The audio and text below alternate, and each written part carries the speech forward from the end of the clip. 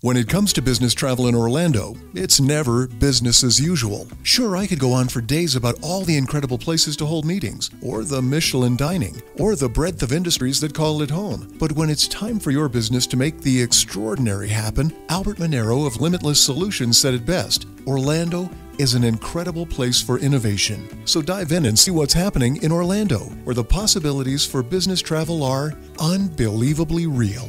Learn more at orlandoforbusiness.com. But of course, it's not just in France, far from it, that we're hearing and seeing all of this outpour of grief and condolence and solidarity from all over the world.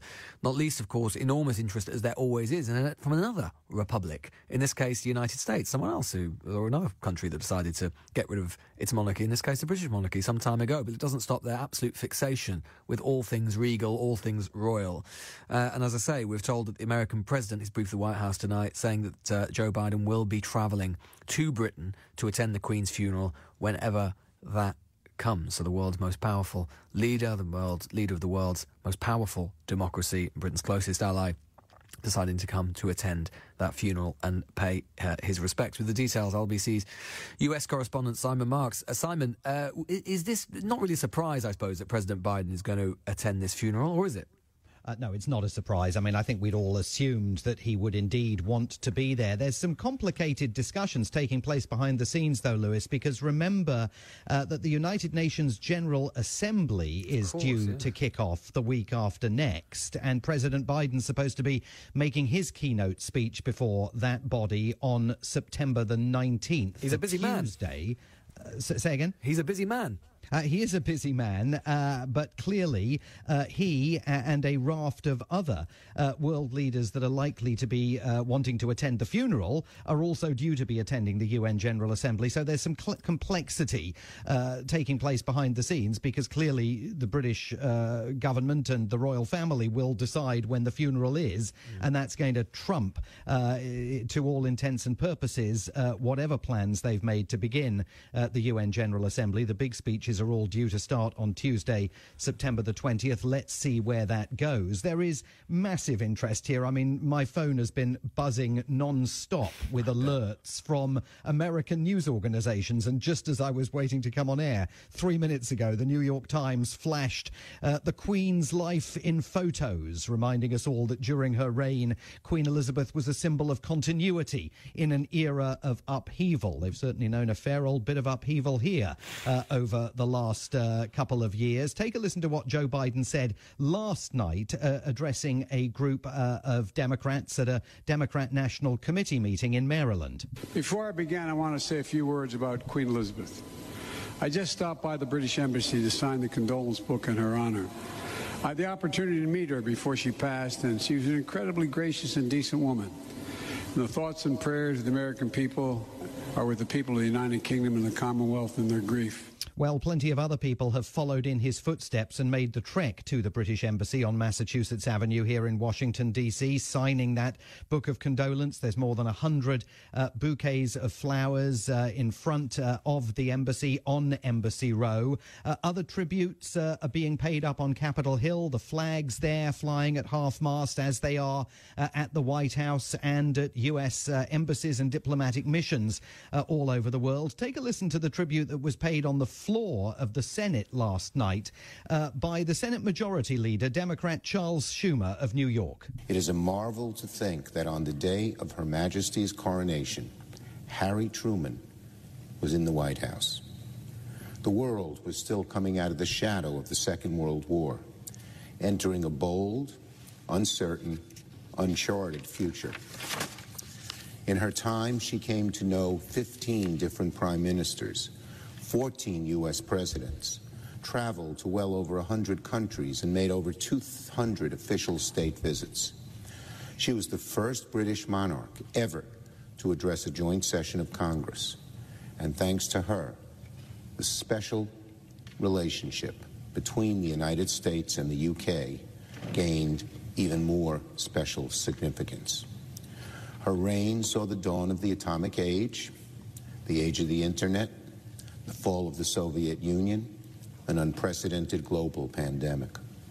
She didn't just witness the great turns of history, she helped shape them over the 7 decades of her reign. And every step of the way, she was precisely the kind of leader the moment demanded. You heard him there reflecting that kind of historic arc that she witnessed from the beginning of her reign all the way through until the end. That reflective in a way of the fact that the United States doesn't have anybody that occupies the same position of continuity. Presidents come and go. They don't have a royal family here. They kicked them out, of course. Some time ago when they declared independence, and yet they do still quite like to live vicariously through ours. It's been widely noted here that she made 4 state visits to the United States during her reign, 5 state dinners, and 2 unofficial visits. Those include a couple of trips to Kentucky, where she liked to keep an eye on some of the horses that were being developed and in training. But she did have a tight connection with the people she met. Lawrence Mann is the co-author of a book called The Queen and the USA. He met the Queen when she visited Virginia, just down the road from us here in Washington, D.C., for the 2007 Jamestown commemoration. That was the 400th anniversary of the establishment of the first English-speaking settlement on American shores. Here's what he had to say today. I think that Virginians feel a special affinity for. I think that Virginia is probably the most England-centric state in the Union. Yes, Virginians will feel a palpable loss with her passing. And I think that's true in many other parts of the country as well, where she visited, met people, and left lasting memories. And that partly explains the abiding interest in what's taking place in the UK and the enormous amount of airtime on television and newsprint that is now being devoted here to covering every twist and turn as the transition advances. I tell you what, Simon, just briefly, I mean, what's really notable about that in one sense, right, is it's not easy to get bipartisan agreement in Washington, D.C. between Democrats and Republicans. And yet every single president, and very little to imagine that Barack Obama and Donald Trump agree on, but every single president were completely enamoured and beguiled by her. Yeah, absolutely. I was very struck by something that Barack Obama said in his statement yesterday. He said she listened deeply, thought strategically, and was responsible for considerable global diplomatic achievements. That was quite a fulsome tribute for any American president to be paying, but it was echoed in many ways by what Donald Trump said in his statement yesterday. Queen Elizabeth's historic and remarkable reign, he wrote, left a tremendous legacy of peace and prosperity for Great Britain. Her leadership and enduring diplomacy secured and advanced alliances with the United States and countries around the world. Rare to find Donald Trump and Barack Obama echoing one another, except in statements paying tribute to the Queen. I tell you what, with lots been said about the Queen in the last 24 hours, and her achievements, but bringing Barack Obama and Donald Trump together, well, that is taking it to another level entirely. Simon, thanks so much for joining us there. Thanks to Simon, LBC's US correspondent, Simon Marks there. Are you the creative type? Then you already know lots of cool things Photoshop can do, like create eye-popping images for social and gorgeous graphics for t-shirts and posters.